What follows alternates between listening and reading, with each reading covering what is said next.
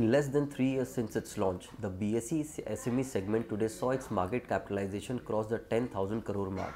According to BSE, there are a total of 82 companies already listed on the exchange, and according to their MD and CEO Ashish Kumar Chauhan, 16 more companies are in the pipeline. Now, this is one segment where BSE is way ahead of NSE. NSE has only around 6 companies listed on its SME segment, and the total market capitalization is around 410 crore.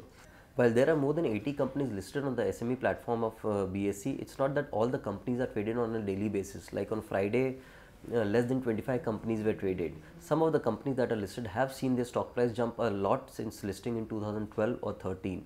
Market participants say that while the SME segment is a very good avenue for the smaller companies, the time has come to look beyond just market capitalization and focus more on the growth, profitability, or the sales of such companies.